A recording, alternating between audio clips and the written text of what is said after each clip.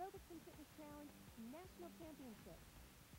Brought to you by the Aerobics and Fitness Association.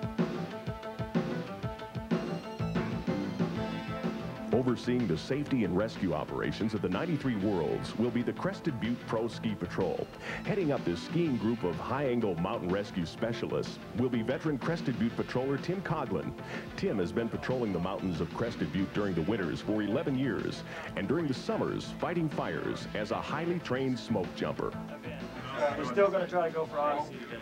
Yeah, so you can come with us right now. I want everybody to get in that truck and we'll go down to the LZ and look up at Odyssey and look at the weather. And there's a possibility if the weather's bad, we'll just hook around and I'll get on those cats and go up there to try to beat the weather. The experience to head this elite team of specialists was there. Also joining the group will be Frank Coffey, Dan Ewert, Johnny Biggers, Pete Gibbons, Roger Cesario, and Randy Weig, all members of the Crested Butte Pro Patrol with an average of 15 years experience as backcountry skiers, mountain climbers, and mountain rescue specialists. To qualify for this assignment, the patrollers trained intensely, going over rescue procedures, checking out equipment, and finally practicing high-angle rescue techniques and avalanche and safety work. In 1992, Coughlin, who was an observer to the safety and rescue operation of the event, was instrumental in the daring mountainside rescue of Garrett Bartelt, a competitor who plummeted an excruciating 700 to 800 feet over rock bands on day 2 of the competition. Luckily, Bartelt survived with only a broken leg and head lacerations. It was then that Coughlin decided he wanted to see the Crested Butte Pro Patrol become more involved with the event. Make no mistake about it, this is a difficult assignment, dealing not only with extreme skiing conditions, but also extreme weather conditions. Up at 6 a.m. doing avalanche and safety control work, checking weather reports, and coordinating the air ops people. Definitely a stressful day's worth of work. In the end, ensuring the safety and guarding the well-being of all those on the mountain, not just the competitors, but the volunteers and spectators as well. And at the world-famous Extreme Skiing Championships, competitor safety is first priority, especially this year, thanks to some unique weather patterns.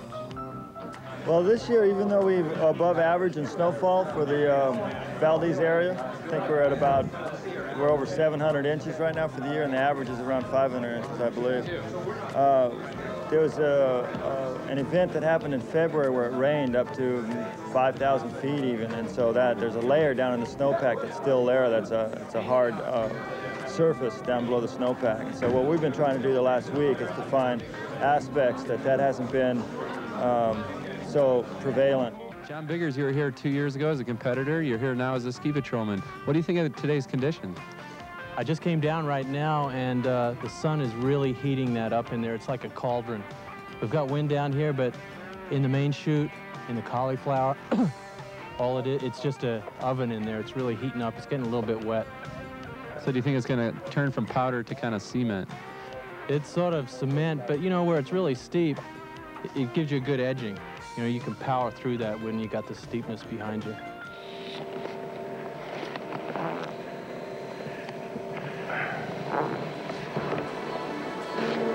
Fire in the hole, Moosehead.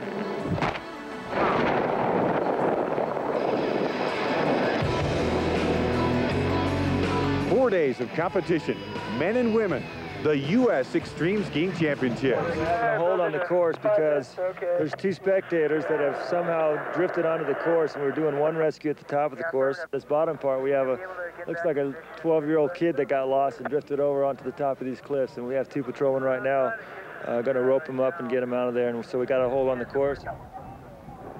We got a call that there was a kid in the middle of the course in the cliffs that was crying. He couldn't get himself out of there. So we went in there, found him. What we did was we just tied him up to a rope and encouraged him to traverse out of there basically on his own. Well, a happy ending to our rescue operation and a prime example of how difficult the terrain is here at the Dead End Chutes during the U.S. Extreme Skiing Championships.